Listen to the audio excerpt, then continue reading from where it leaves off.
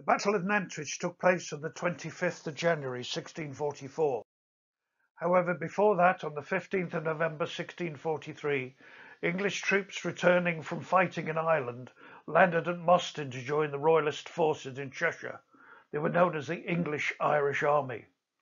Lord Byron, at the order of the King, arrived in Chester from Oxford with a cavalry regiment to take over command of the Royalists in Cheshire, including that English-Irish Army.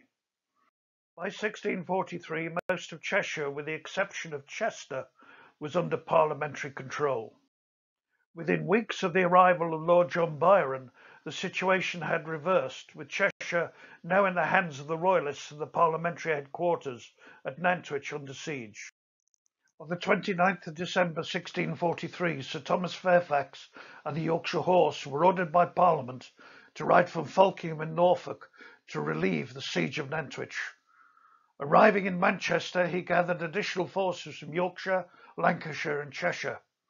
On the 21st of January 1644, Fairfax marched from Manchester with 2,300 horse and 2,500 foot soldiers. Fairfax travelled into Delamere Forest and turned south of Blakemere, and it's here he had his first encounter with the Royalist cavalry patrol. After a short skirmish, the Royalists were swept aside. He continued to travel south to Tarpley and spent the night on Rudhall and Tiverton Heath. Early next morning he set his army in order of battle and started out for Nantwich. Just as he was climbing the rise near Stoke, there was a second skirmish with Royalist forces. Again they were swept aside.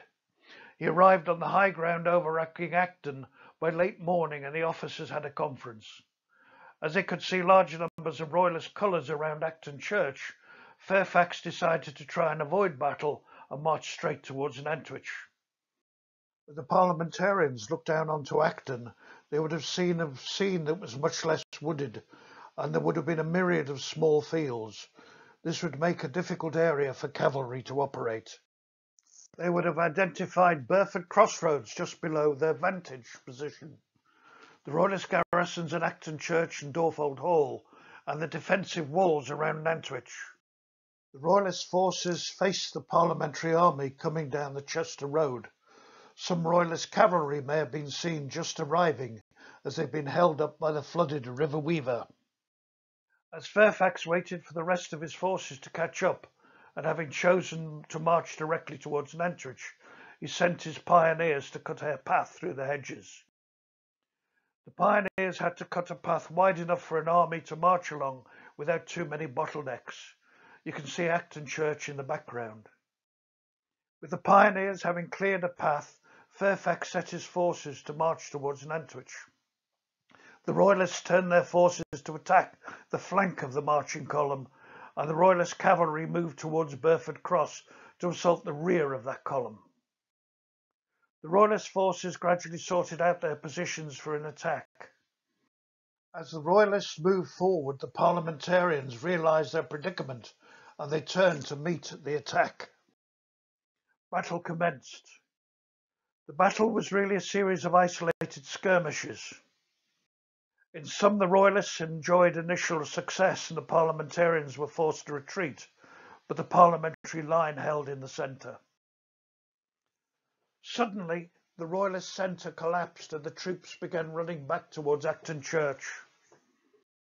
Seeing the change in fortunes, the Nantwich garrison burst out to the Welsh Row Gate, dispersing the small Royalist force that was supposed to stop this incursion and attack the flank of the retreating Royalists. At this point, the Royalist cavalry retreated from the field towards Chester. The Royalist cavalry had escaped, but the foot soldiers were besieged in Acton Church, with the soldiers finally surrendering the next morning. Many of the prisoners were housed in the Nantwich Parish Church, others re-enlisted in the victorious Parliamentary Army.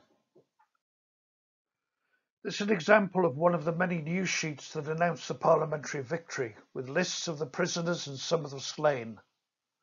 There may well not have been very many killed during the battle, but they are said to be buried in the Dead Man's Field behind Acton Church.